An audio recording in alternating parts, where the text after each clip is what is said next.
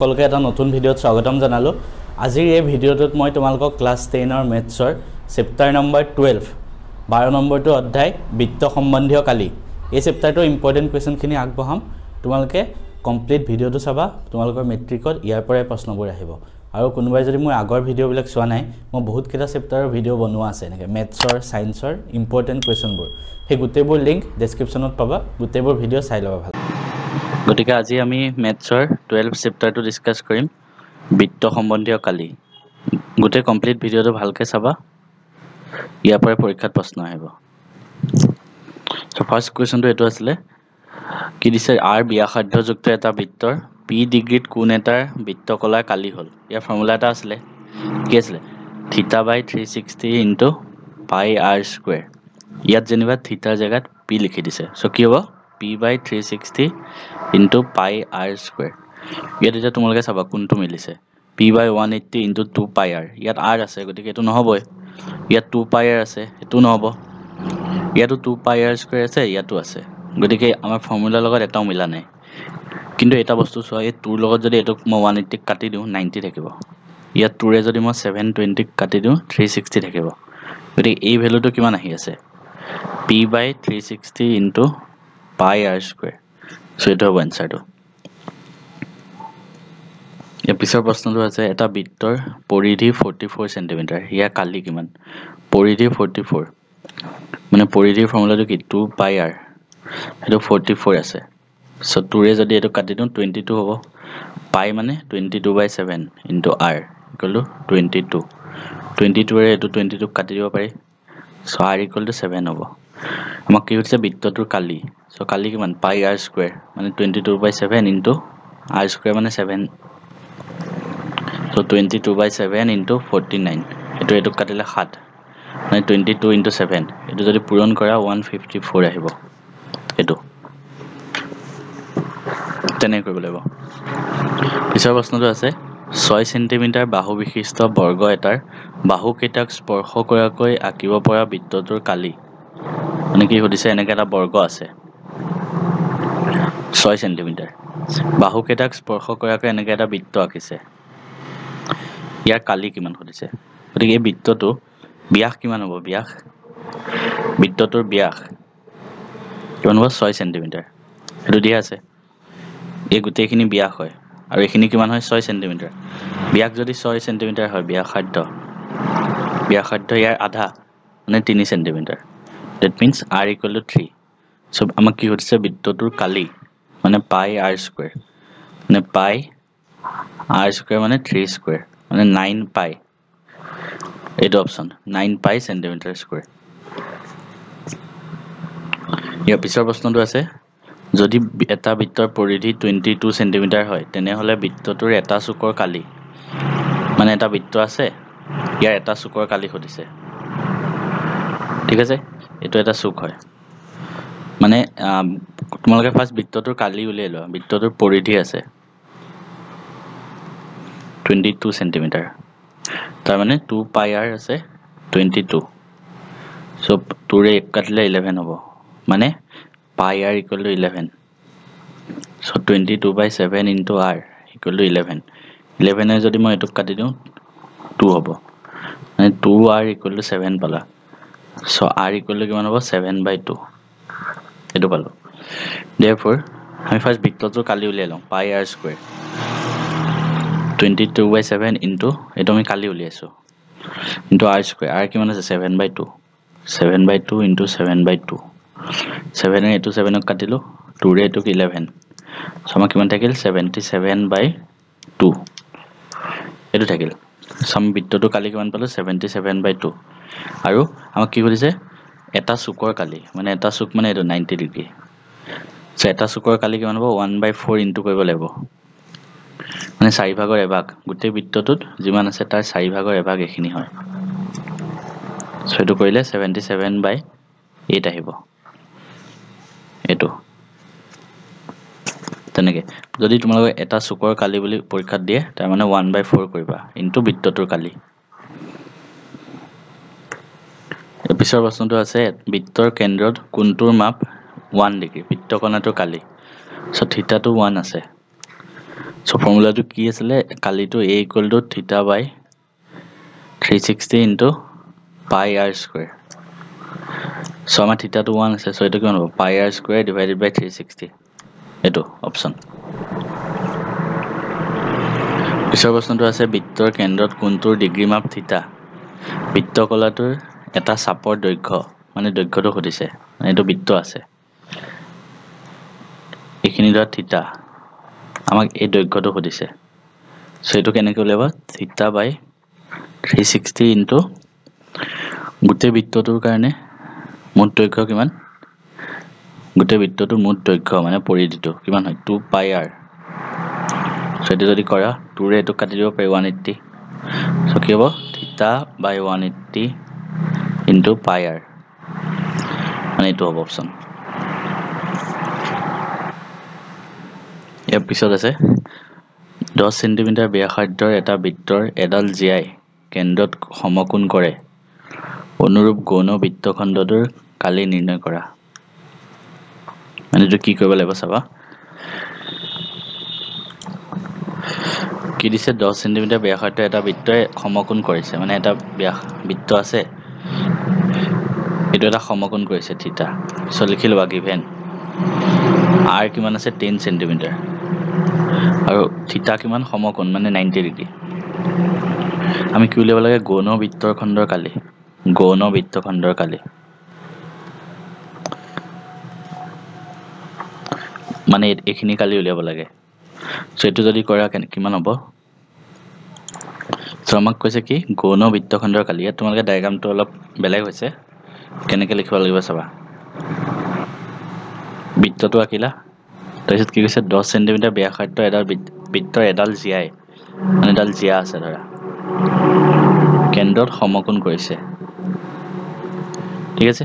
so এটো ধৰা a b o আমি কি উলিয়াব লাগে গৌণ বৃত্তখণ্ডৰ কালি মানে এইখিনি উলিয়াব লাগে a b কালি সো এটো আমি কেনেকৈ উলিয়াম চাবা প্ৰথমতে কি কৰিব লাগিব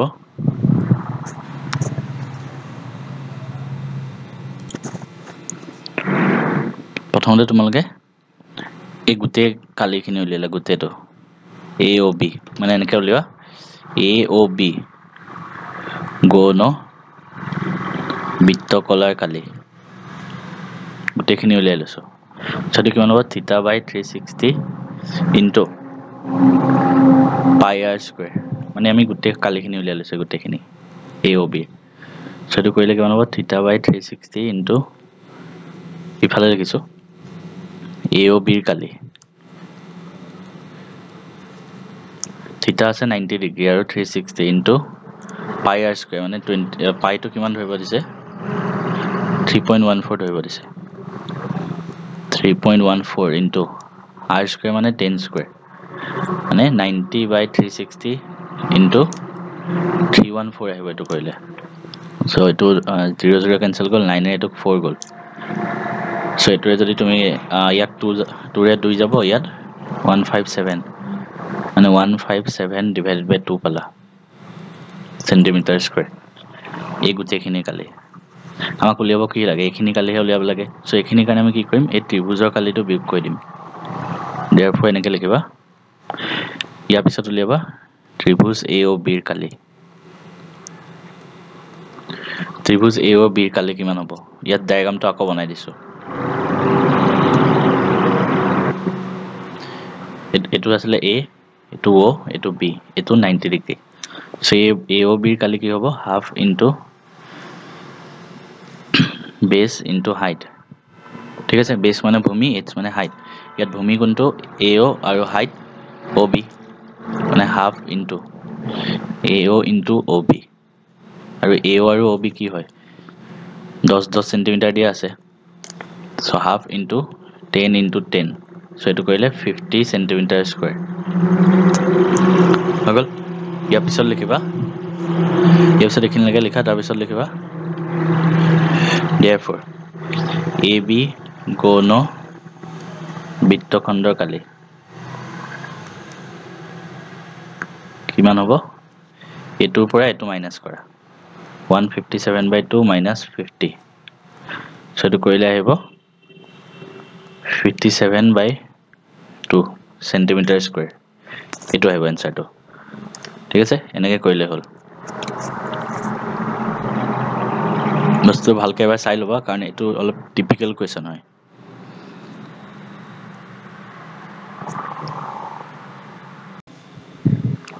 ইয়াৰ পিছত সেম কোৱেশ্চন আহিছে আকৌ এবাৰ গতিকে এটো ইম্পৰ্টেন্ট কোৱেশ্চন হয় ইয়াত কোনটো বেলেগ দি দিব পাৰে মানে বৃত্ত খণ্ডৰ কালি উলোৱাটো আহিব পাৰে বৃত্ত খণ্ড আৰু বৃত্ত কলা দুটা বেলেগ বস্তু বৃত্ত খণ্ডৰ কালি উলোৱাটো আহিব পাৰে সো এটোতে কেনেকৈ কৰিম আৰু এটা কৰি দেখাই দিছো 15 সেন্টিমিটাৰ ব্যাসাৰ্ধ বৃত্ত এটাৰ এডাল জিআই কেন্দ্ৰত 60 ডিগ্ৰী কোণ কৰিছে মানে এটো ধৰা O ঠিক আছে আৰু এডাল ধৰা জিয়া ইয়া লিখি লবা O কেন্দ্ৰযুক্ত বৃত্তত ABGI ইমান কৰিছে এটো যেনেকৈ লিখিব লাগে লিখি লবা এটো বস্তু আমি উলিয়াব কি লাগে এইখিনি কালি এইখিনি ফাৰ্স্ট কি কৰিম আমি গুটেইখিনি উলিয়াই লম মানে AOB গৌণ বৃত্তকলাৰ কালিটো উলিয়াই লম সো তাৰ কাৰণে কি তল মানে ওপৰ লিখি লবা থিটা দিয়া আছে 60 ডিগ্ৰী r দিয়া আছে 15 সেন্টিমিটাৰ সো গৌণ বৃত্তকলাৰ কালি কিমান হ'ব θ/360 ইনটু পাই r স্কয়াৰ মানে 60/360 ইনটু প্ৰথম আমি গুটেইখিনি কালি উলিয়াই লৈছো এই গুটেইখিনি ইনটু পাই r স্কয়াৰ পাই ভ্যালু 3.14 ধৰিব দিছে r স্কয়াৰ মানে 15 into 15 এটো 60 ৰে 366 সবাই যাব এটো 2 এটো 5 মানে ওপৰত কিমান থাকিল 3.14 into 5 into 15 divided by 2 2 ৰে যদি এটো কাটা কিমান যাব 1.57 মানে এটো থাকিব 1.57 into 5 into 15 এটো কি ভ্যালু আহিব তোমালোকে পূৰণ কৰিব লাগিব 75 into 1.57 এটো পূৰণ কৰিবা আমি প্ৰথম গুটেইখিনি কালি উলিয়ালো ইয়াৰ পিছৰ কামটো হল এই ত্ৰিভুজটো কালি উলিওৱা সো লিখি লবা ত্ৰিভুজ AOB কালি সো ত্ৰিভুজ AOB কালি উলিয়াব দিছে মানে এটো কি আছে A আছে সৰি এটো O আছে এটো A এটো B এটো 60 ডিগ্ৰী হয় এটো যদি 60 ডিগ্ৰী হয় এডাল আৰু এডাল সমান হয় দুইডাল কাৰণ দুইডাল ব্যাসাৰ্ধ গতিকে ইয়াৰ বিপৰীত কোণ আৰু ইয়াৰ বিপৰীত কোণ হেতুটা সমান হ'ব তো তাৰ মানে কি হ'ব এই দুইটাও 60 ডিগ্ৰী হ'ব লাগিব সো ত্ৰিভুজ AOB কি হ'ল সমকোণী ত্ৰিভুজ হ'ল সৰি সমবাহু হ'ল সমবাহু ত্ৰিভুজ হ'ল সো সমবাহু ত্ৰিভুজৰ কালি কি √3/4 into a স্কয়াৰ মানে √3/4 into এটো কিমান আছে 15 সো 15 স্কয়াৰ আৰু √3 ভ্যালুটো কিমান ধৰিব দিছে 1.73 সো এটো লিখি লবা 1.73 into 4 into 15 স্কয়াৰ মানে 225 এটো কিবাটা ওলাব এটো তোমালোকে হৰণ কৰি চাবা সো তাৰ পিছত ফাইনাল এনসাৰটো কি হ'ব therefore এনেকৈ লিখিবা AB আগৰটো নিচিনা সেম কোৱেশ্চন হয় গৌণ বৃত্ত খণ্ডৰ কালি ইকুৱেল টু কি হ'ব এই গুটেইখিনিৰ কালি মানে AOB গৌণ বৃত্তকলাৰ কালি মাইনাস কি হ'ব ত্ৰিভুজ AOB ৰ কালি মানে এখিতে যোনটো ভ্যালু পাইছা হেতু এখিতে পুট কৰিবা মাইনাস এখিতে যোনটো ভ্যালু পাইছা হেতু এখিতে আৰু হেতু এনসাৰ আহিব তেনে কৰিব লাগিব এনেকুৱা কোৱেশ্চন ইম্পৰ্টেন্ট হয় এটো আহিব পাৰে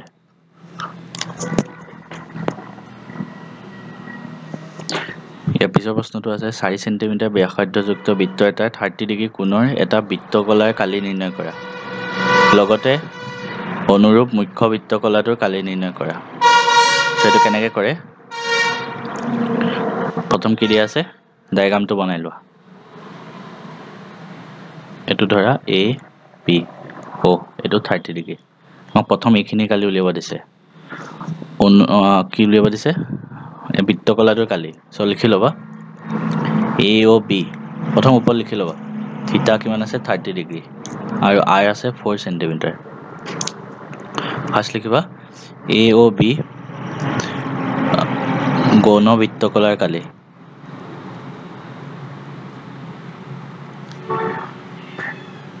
তো কিমান হ'ব থিটা বাই 360 ইনটু পাই আৰ স্কয়াৰ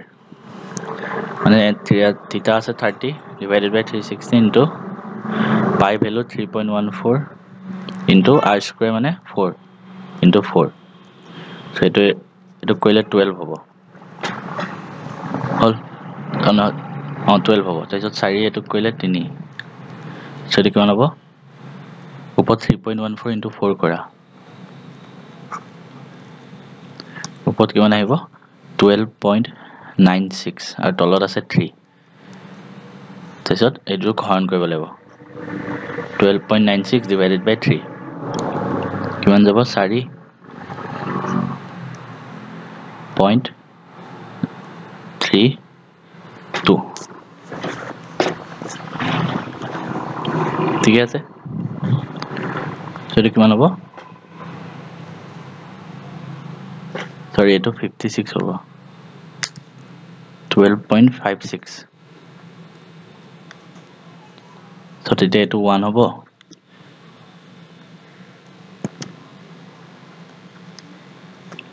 4.18 আহিব সেন্টিমিটাৰ স্কয়াৰ তোমালোকে হৰণ কৰি চাবা এটো আহিব গৌণ বৃত্তকলাৰ কালি ইয়াৰ পিছত কি উলাব লাগে মুখ্য বৃত্তকলাৰ কালি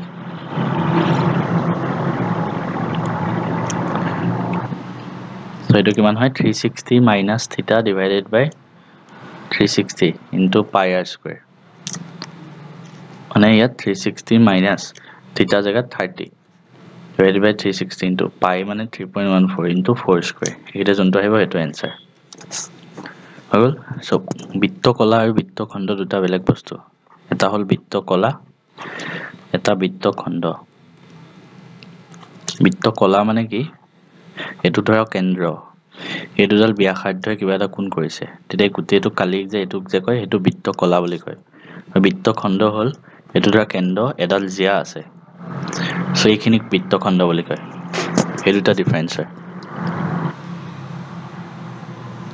গতিকে আজি ইমানখিনি কোৱেশ্চন আছিলে নেক্সট চেপ্টাৰটো দিম